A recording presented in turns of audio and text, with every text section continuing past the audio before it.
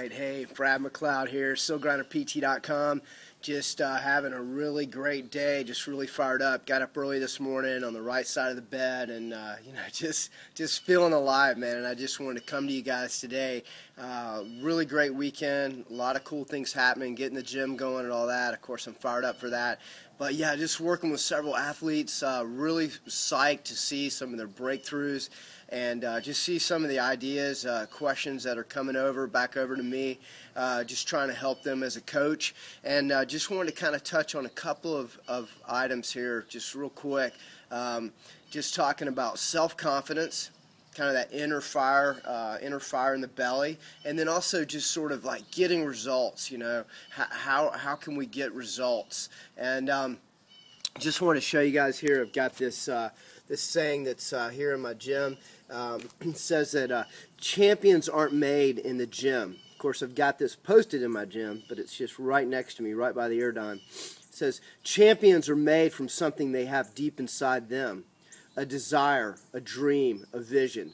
Muhammad Ali. And this is just really, I think, just a cool saying.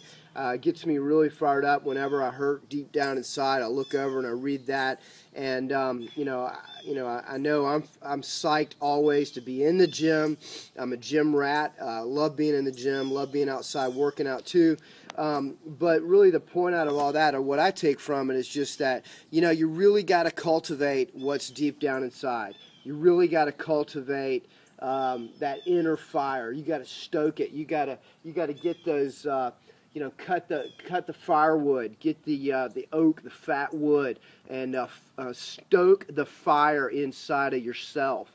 I'm a coach. I have a coach. Have a really good coach, and but you really got to be your own best coach. In that, you've got to be the one when you're laying down.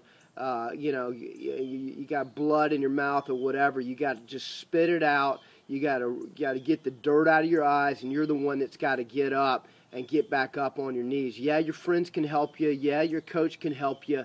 But in the end, it's going to be you. And, tying that all into, like, say, the self-confidence issue is that, we all fight the daily struggle. We all got to get up out of bed. We all got to go brush our teeth. We all got to go, get downstairs and get on the bus, get in the truck and get to work, or, whatever. You're out and you're working on a cattle ranch or whatever. You got to get out there and, it's hot, it's cold, there's barbed wire, there's this, there's that, there's obstacles. We all got to fight it. We got screaming kids, we got cell phones, I got Interstate 285 I got to deal with, we all got to deal with stress and chaos and the obstacles, but, in the end, it comes down to that, we have to make those conscious decisions not to get frustrated, not to get off track, to continue to work to stoke that inner fire. We've got to do it for some of us every minute. We're in buds. Every hour you've got to keep moving forward, keep stepping forward. You got to have those micro goals. And it's just so important that you've got to be your own best coach. Because, for some of us, the gym is just an hour a day. Okay, what happens the other 23 hours? Or let's just say the other 16 hours that we're awake. Okay, 15 hours, you've got to be your own best coach and not get distracted, not get frustrated in traffic, not get overloaded when the phone's ringing and kids are screaming and, whatever. That's my point is, we've got to take from the gym and take back to that inner fire inside of ourselves. And that's how we can continue to build that self-confidence, is the other 15 hours we can build in the gym. Great way to build self-confidence, having goals that we're setting, whatever, double unders or getting up underneath a big weight, overhead squat or what have you. But it's also those other 15 hours. We can continue to cultivate the mind, work the mind in those 15 hours, especially that last 10 minutes before you go to bed. That's so important. And, that we read and we work the mind so that we can have that self-confidence, so that we can build on those small micro goals. And that's what I would ask for you guys, is to go out, pick a small goal today, whether it's I'm not going to get frustrated in traffic, or I'm going to do one more double under. Instead of 20 double unders, I'm going to do 21. Or I'm going to lose 1 pound. I'm going to eat good. I'm going to eat paleo. I'm going to eat, lay off the bread, and I'm going to tweak my diet, and I'm going to have that one goal. And, if you build on those goals every week, you do the tasks that are asked of you, you will have results. Some of us say, oh, I did this, I did that. I just didn't get results. Well, did you really? Deep down, do you know that you really paid the price? Deep down, do you know that you did all the homework, you read all the chapters, you did all the extra lifts, you did the extra technical work, the pistols and muscle-ups, what have you? You know that you sat down and you avoided bread, you avoided dessert, or say even you ran the full 10K.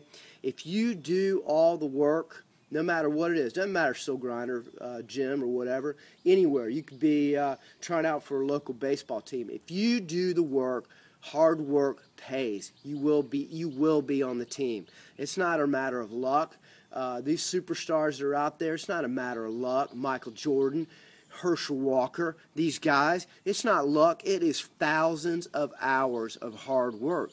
You just got to decide, are you going to pay the price? I kind of wanted to step over the side a little bit. I had one of the notes I'd written, talking about self-confidence. Another way to help cultivate that self-confidence is to speak and think of yourself like you are a champion. Michael Jordan thinks of himself as a champion. He thought that first, and then he became. He didn't just step out into the NBA. He had to slowly build those micro goals and work forward from high school to college, to the pros. Yes, he's gifted, but he's always thought of himself as a champion. Really great example that I like to use, and it sounds a little cocky, but I still think it has good context, is Ty Cobb. Ty Cobb, one of the greatest shortstops of all time, stole more bases than anybody. Super, super aggressive. The guy was as mean as a freaking polecat got thrown in the water. This guy was just flat out mean. He used that as a tool. He used that as a weapon. But what he would say to himself, and he would point to the opposing, the other team, to the enemy, he would point to them and say, "Today I will steal from you," meaning he's going to steal a base. "Today I will steal from you." He would voice that out loud and point to the other dugout as he sharpened his metal cleats. Back then, they could use the metal cleats. Now, what does that say? Is that cocky? Yeah, it's a little bit cocky. Is he sure of himself? Yeah, he's sure of himself. He's telling himself. He's also pointing out that when he says that, you can't back down. You can't back down when you've called out another team and you've said, "Today I will steal from you." He said that with all the conviction in his heart. And you knew he was going to steal the base. They knew he was going to steal the base. They knew Michael Jordan was going to make the shot. Why? Because he told them, Muhammad Ali told them, "I am the greatest." You have to be your own best cheerleader. You can't wait for a coach. You can't be coddled by a coach. You have to step up to the plate. You have to sharpen your metal cleats. You have to throw the free throw. You have to spend the time, the hours, the thousands of hours that Herschel Walker and Michael Jordan spent to get to the pros. You have to pay the price. But if you pay the price, guess what? Hard work pays. It is irrefutable. And that's a fancy word, but that is the way that the world works. if you do the hard work, then it will pay. And you will go through buds, you will be in Special Forces selection, you will make the free throw, and you will be a champion. And man, that's a rant today, if I ever have one. I love it. Like I say, man, I woke up right side of the bed, just feeling good. Who knows, I may make another video later on today. I got so fired up. But hey man, it's SGPT.com, Brad McLeod. I'm signing off, baby. Woo.